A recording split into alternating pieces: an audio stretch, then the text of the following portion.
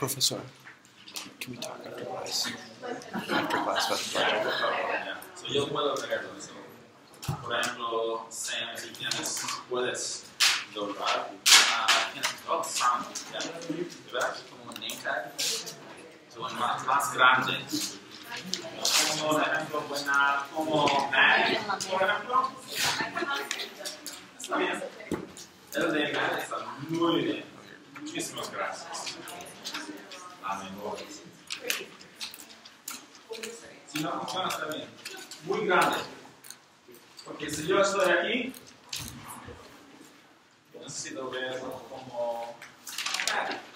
Oh, Claire.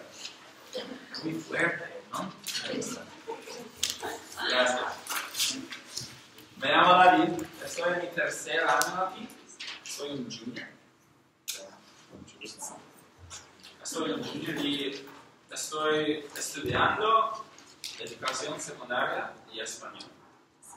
Entonces estoy en clase de métodos y hoy vamos a hablar un poco de la gramática.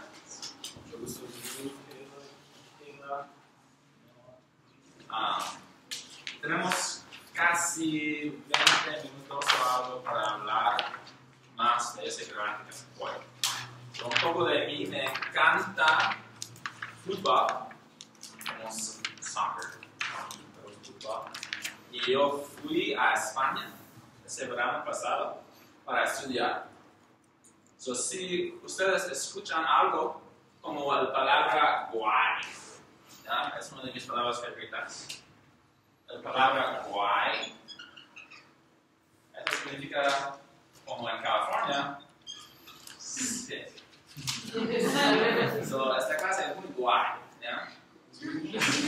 Todo lo que se Pero ahorita vamos a empezar. ¿Todos tienen sus nombres? Gracias. Esto es un chiste. Es una verdosa entrando a clase, pero saliendo. Bueno. Vale, si puedes sacar un otro papel, ¿ya?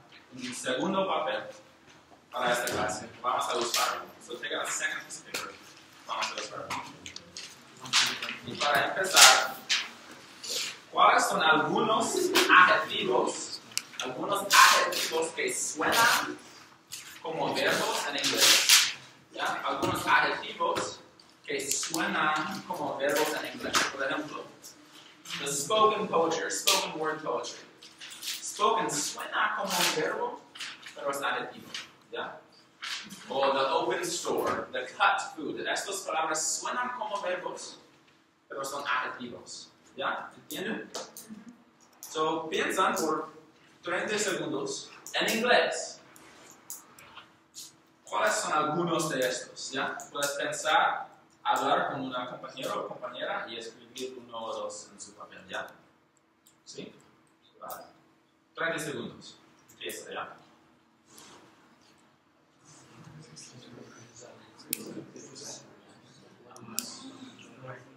¿Tienes ideas?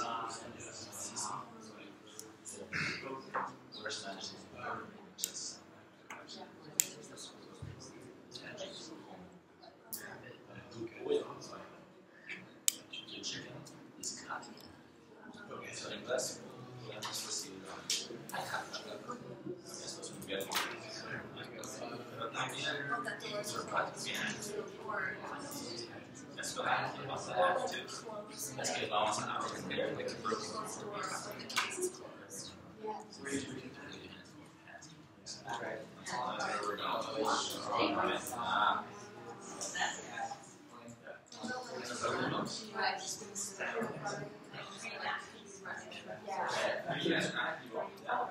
pero green es un verbo. No puedo. I can't. Suena como un verbo.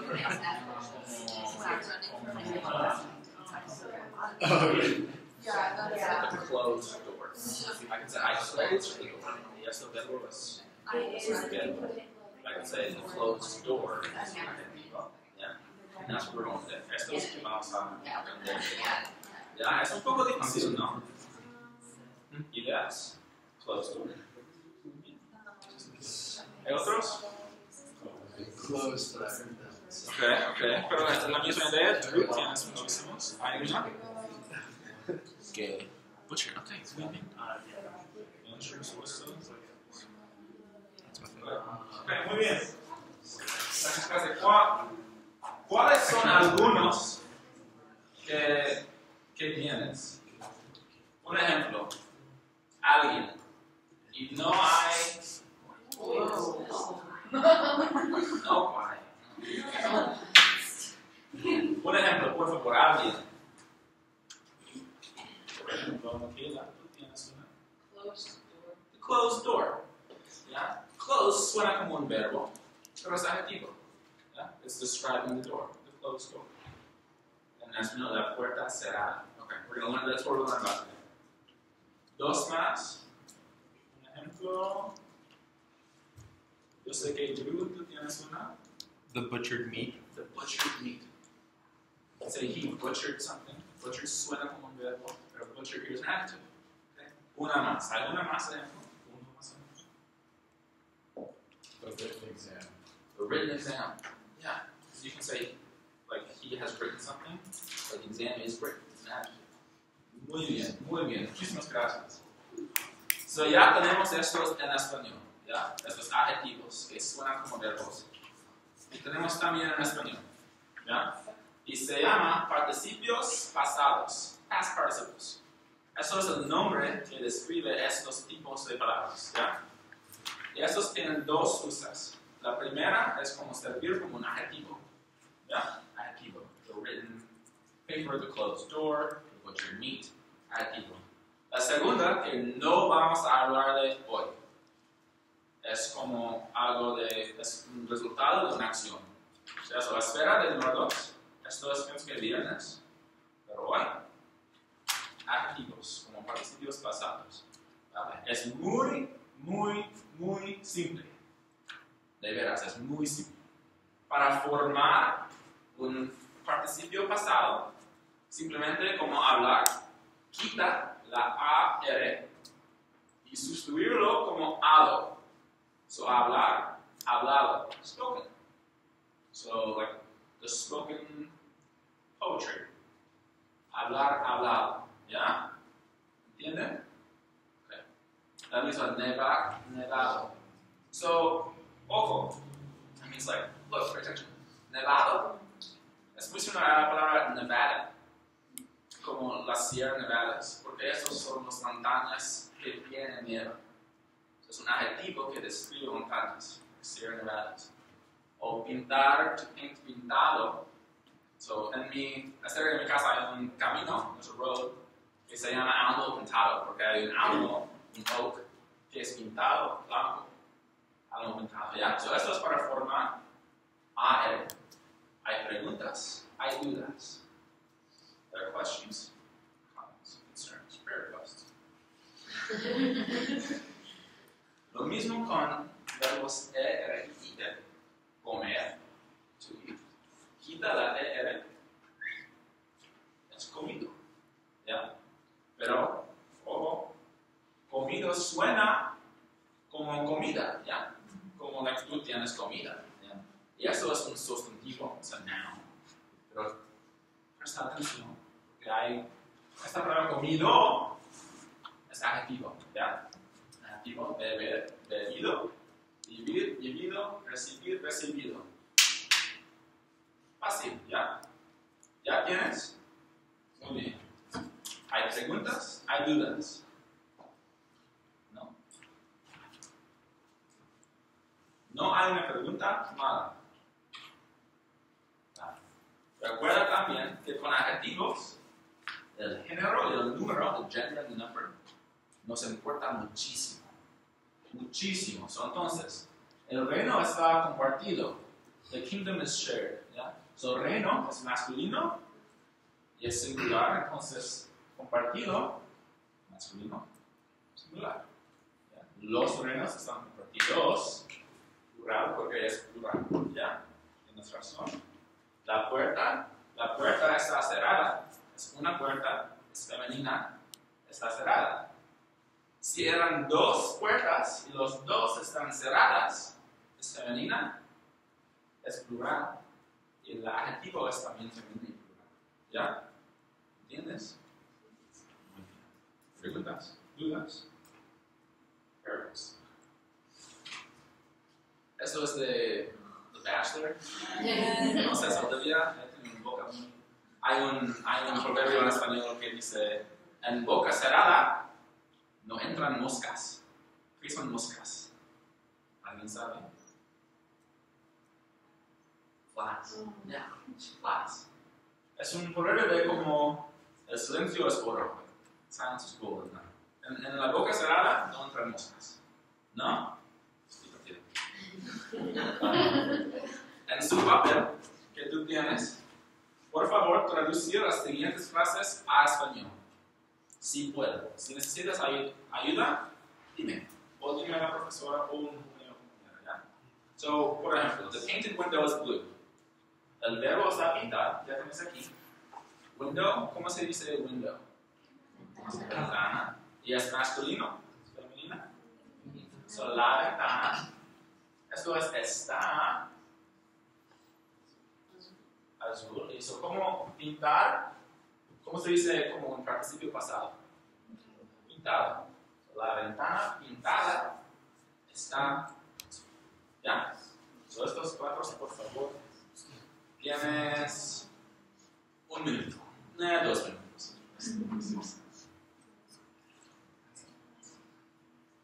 Si necesitas ayuda, dime.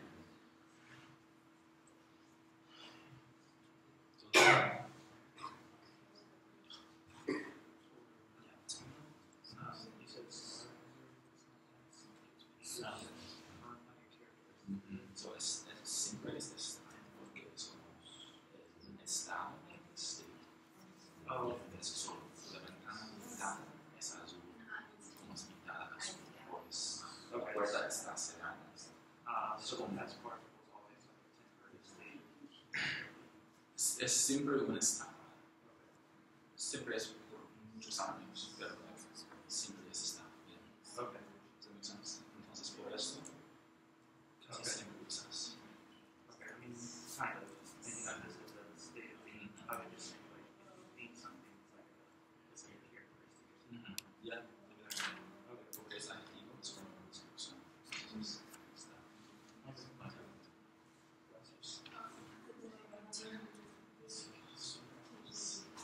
¿Está bien? ¿Preguntas? ¿Vocabulario?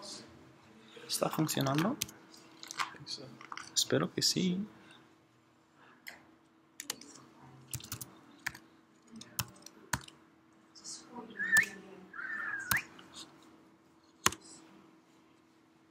Pienso que sí.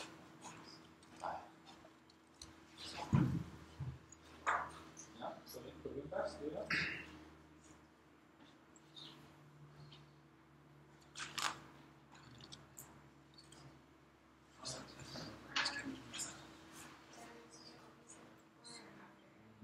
Un adjetivo muchas veces es usado sobre la sucede.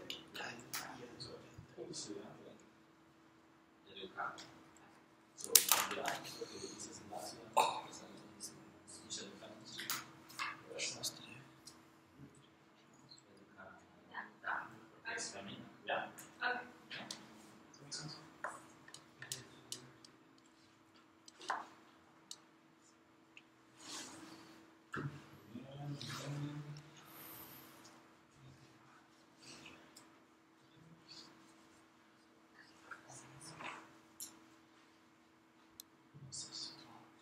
¿Cómo estamos? ¿Casi?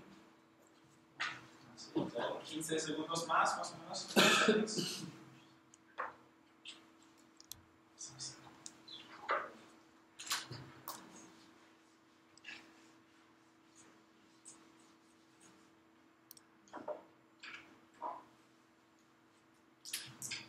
Vale. ¿Por ustedes es mejor aquí o allá en esta? ¿Es mejor aquí? Aquí. So, 1 ya tenemos, ¿ya? So, número 2. ¿Hay alguien que quiere tratar? Escuchar. Alguien. Dime algo.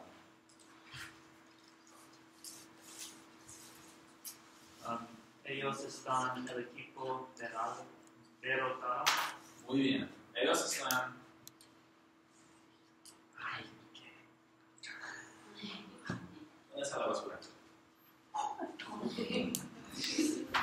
Ellos están. El equipo derrotado. ¿Ya? Masculino. Singular. Muy bien. Equipo derrotado. El equipo derrotado. ¿Ya? Vale. Número 3. Alguien. Por ejemplo. Vale. Estudiante educado siempre estudia. Okay. La estudiante. So, este estudiante específicamente es femenina. Entonces ella dice educada, ¿ya? Y la última. Eso es 2, 3. La última. Por ejemplo, Claire, ¿tú tienes? El camina en el paso cortado. Él camina en el pasto. El pasto cortado. Muy bien. Muy bien. El pasto es grass. El césped es like lawn. Pasto es grass. Me gusta.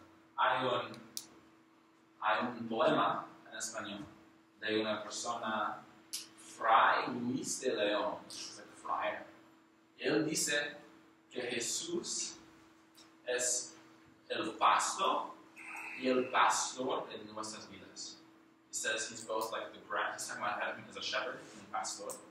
Yes, los dos, un pastor, como nuestro líder, y también el pasto, el que sostiene a nosotros. Dios sustains us and leads us. Esto como la mesa de comunión. Anyway. Vale. ¿Alguien conoces estos? ¿Ya? ¿Qué significan estos? En inglés. Yeah, broken. Come on in. Broken. Yes? Culture vacation. Esos son siempre en las tiendas, como, no sé, Macy's, Forever 21, no sé. Cerrado por vacación. Ok, so cerrado, el verbo es cerrar. Ya. That's to close. Quita.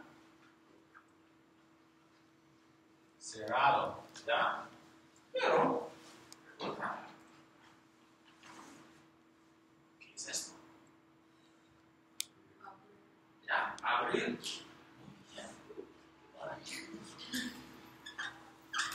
Abrir. Pero un momentito. No es abrido. ¿Por qué? Porque hay irregulares. ¿Ya? Pero hay pocos. No tema. Si tienes tus libros, puedes, si quieres, ver en la página 452. No tengan que hacerlo, pero si es una ayuda, puedes. Y estos son algunos de Pinterest. Pinterest es muy bien para enseñar. Pero también, no teman, todavía son más o menos fáciles. ¿Ya? Estos son casi todos. Y esta palabra significa to rot. Okay. No uso esta muchas veces. Pero los otros están más comunes. ¿Ya? Entonces, por ejemplo, abrir. ¿Sabemos qué significa abrir en inglés? To open. Y abrir es abierto. Cubrir. To cover. Okay. Cubrir is to cover. So, entonces también, vamos a decir más como aquí, pero descubrir ¿Ya? So, cubrir es cubierto, ¿ya? ¿Ya? Ojo, cubierto. Descubrir es to discover. Discover. Y es lo mismo, cubierto. So, hay más irregulares, pero no teman, porque es lo mismo. ¿Ya? Cubrir. Decir. To say. Escribir. Hacer. Do or to make. So, si hay algo como esto, y aquí dice hecho en México. ¿Qué significa en inglés? México. O hecho en China o en Estados Unidos. Okay. Hecho. Morir. Poner. Okay. Poner y componer. ¿Alguien sabe? Cerca. It's not compute, it's compose. It's really to put two things together. Compose. Compuesto. Poner. Pudrir. No, that's poder. Muy cerca, muy bien. Pudrir es to rot. Como una manzana. Pudrida. Resolver. So, romper. To break. So, si está muy bien o muy triste, si mi corazón es roto. No es. Ver y volver. Y también con volver hay devolver. ¿Qué significa to return? En manera diferente. ¿Ya? Uno es como to return, como estoy aquí y volver. ¿Ya? Devolver es como, esto es tuyo, voy a devolverlo. It's like to return it, like an object. ¿Ya? ¿Tú ves? Y deshacer es como to undo también. ¿Ya? ¿Preguntas, dudas? ¿Tienes estos? Si quieres notarlo. ¿Ya? Okay. En su papel también. Otra vez. Hagan frases o hacer las frases usando esas palabras como en una frase. So, la primera. Componer y la música. So, yo quiero que ustedes hagan la música compuesta. ¿Ya? Es todo. 1. La música compuesta. 2. ¿Ya? ¿Entienden? Sí. ¿Ya?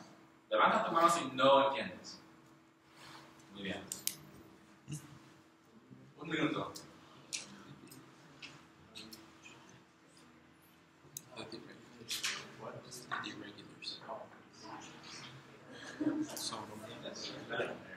What?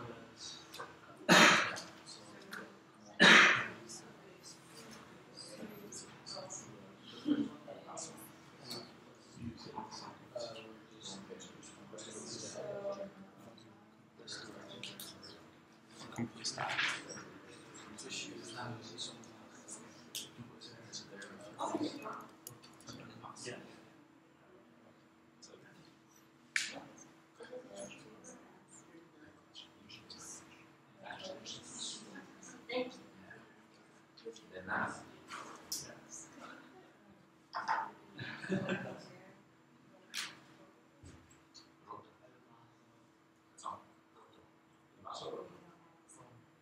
Ya, no. Buena pregunta. Chicos, chicas. Marca un punto muy clave. Key point. Después de estos, es todo. Es todo. No necesitas poner vuestro oído, o hecho oído, o visto oído. ¿Ya? Esto es todo. No usas las terminaciones regulares. ¿Ya? ¿Entienden? This is all you got to put. You don't have to put ido or ado like after these again. Does that make sense? Yeah? Gracias.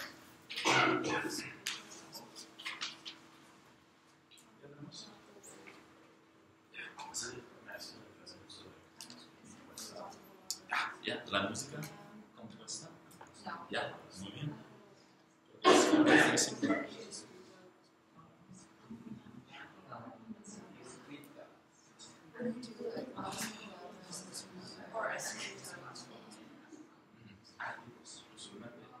Después.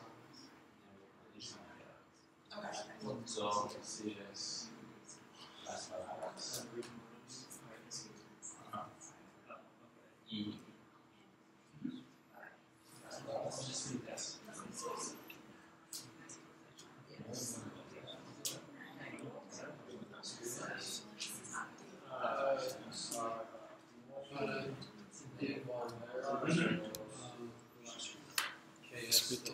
Escritas. What is the exception? Is it just like Volver? Ya. Ya, muy bien. Y recuerda el género. Muy bien.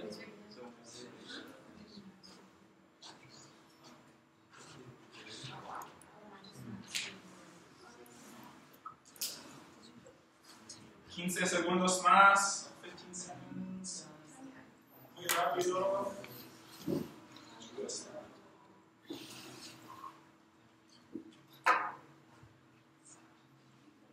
Y si tienes tiempo, puedes terminar estas frases también. Estoy una persona dedicada o dedicado. A dedicated person. Me encanta un amigo o amiga que está, no sé, roto. No, broken. Un amigo que es respetado. Respected. Pero estoy bien si no tienes tiempo. ¿Ya? ¿Ya tenemos?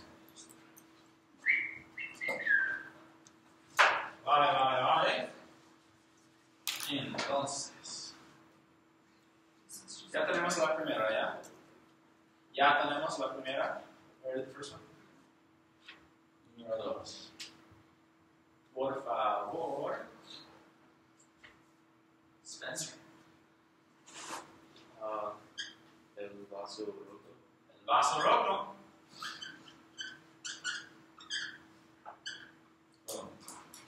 3, por favor. Las palabras escritas. Las palabras escritas.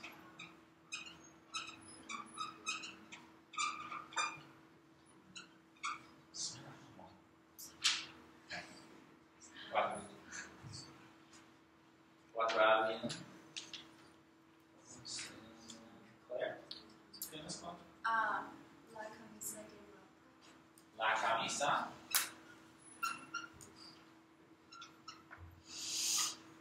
De vuelta. Si es una camisa de vuelta, ¿te gusta la camisa o no te gusta la camisa? ¿Entiendes? If this is a returned shirt, ¿te gusta o no te gusta? No te No gusta. te gusta. No. 5. ¿Alguien?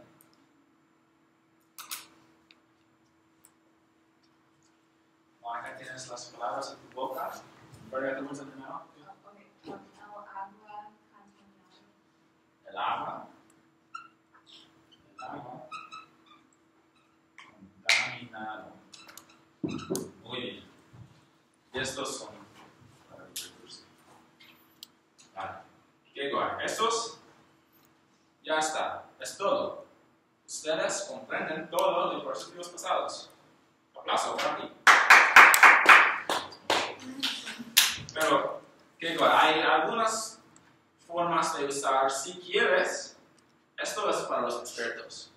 Si tú no quieres, vale.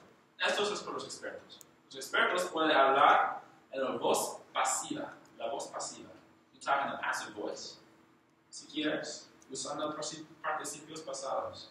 Como yo puedo decir, la puerta ya está cerrada. The door is already closed. Es la forma pasiva. El jardín está cultivado. ¿Ya? So, la forma como activa es como yo cultivé el jardín. El jardín ya está cultivado. O la profesora profesora está respetada. I could say, I respect, respeto la profesora. I could say in kind of this passage of la profesora está respetada. ¿Ya? Si quieres, si no, no pasa nada. O también hay veces que estas palabras son sustantivos, they're nouns. So, como decir, ¿qué es el participio pasado en decir?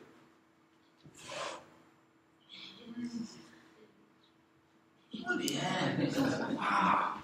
Wow. Experta. No, el dicho. El dicho es como the saying. Como en boca cerrada no entran moscas. Es un dicho. ¿Ya? O como el estado, los Estados Unidos, por ejemplo. O el herido, es the injured. Ahorita, mi equipo, Barcelona, tiene un jugador, se llama Iniesta, y él está herido. Entonces yo puedo decir, sí, el herido está muy bien. The injured one, Iniesta, está muy bien. ¿Ya? ¿Entiendes esto? ¿Idea? ¿Todavía? Si no quieres usarlo, bueno, la basura. Esos son chistes.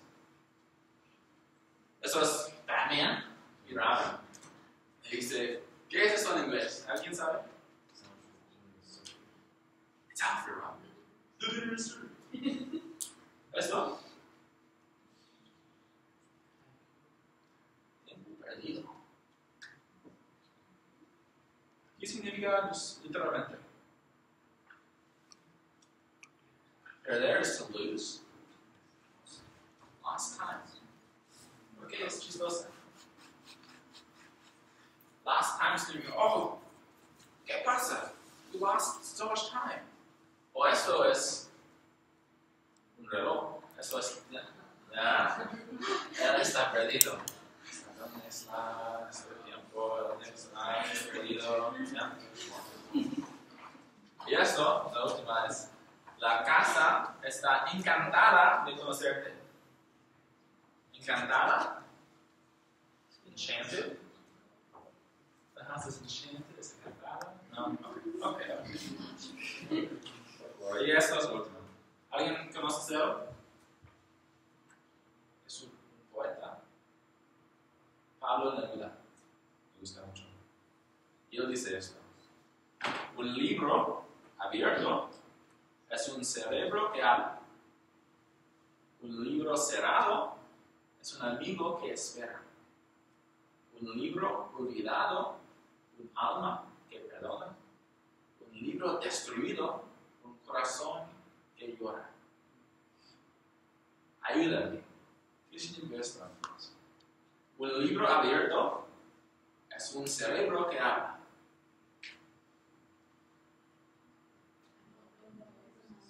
Okay. Open book is a mind that speaks. Un libro cerrado, un amigo que espera.